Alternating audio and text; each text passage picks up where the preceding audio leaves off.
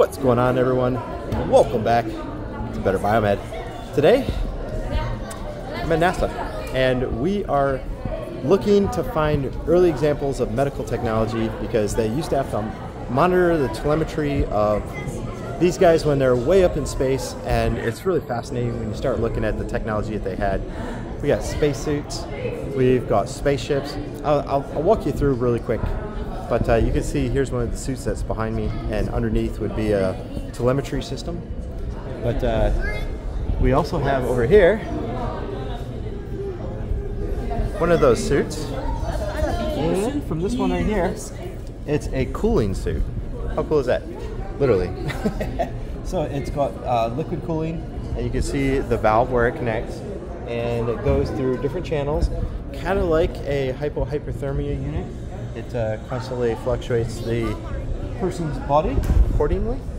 So I'm going to flip this camera around and I'm going to show you. It's going to be a little bit loud in here, but I'll show you a little bit of what we're seeing here in NASA. There you guys. So you can see we've got the cooling suit, which is pretty crazy. You can see your body can overheat at negative 300 degrees Fahrenheit. That's wild. That's absolutely wild. So this is the suit. It's got the airlocks. It's got the helmet. There's a whole bunch of other suits that are elsewhere. You can see over here, we've got one of the earliest liquid rockets, which is pretty cool. Very, very early. Explorer 1. How crazy. And take a look. It's a Mercury 9, and there would be a small human inside that. I wish I could show you guys scale. The base of it looks like it's about 6 foot tall. So you'd have to be a very small human to get inside there, right? Pretty cramped. Wouldn't be able to move around very much. Up above me, we've got another module. Wow, look at this. He's doing a spacewalk. That's wild. So there's two people. They would depressurize, open the doors, and do a quick spacewalk. Get back inside and then repressurize. That's wild. And also that would be pretty scary because anything is not buckled down when you depressurize. Like all that stuff would just float out to space. Hopefully it's nothing that you need. There's a lot of cool space gear over here. Lost in Space says astronaut Ed White opened the hatch of his Gemini 4 and floated out into the majestic panorama of low Earth orbit. A spare thermal glove, just like this one, and drifted out the hatch after him. Exactly what I said would happen. Is you have nothing strapped down, it would just walk on you. Alright, so we have a rocket up above us.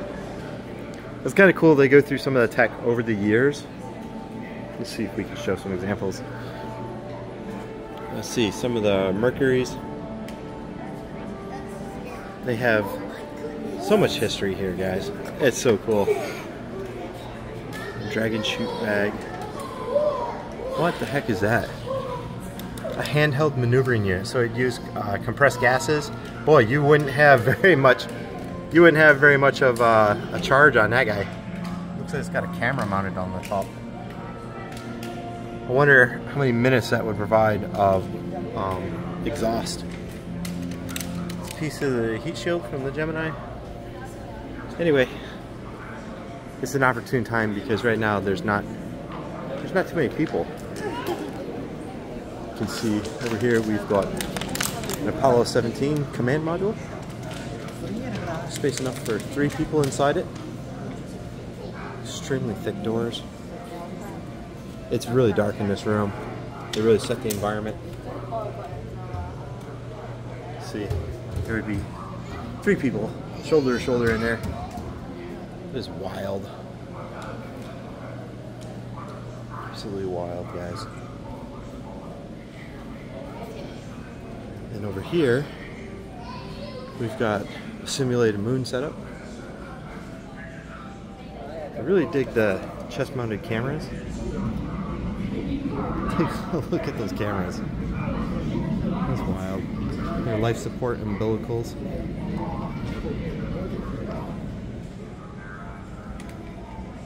It's crazy. So he's taking a core sample right there. We've got the lunar rover.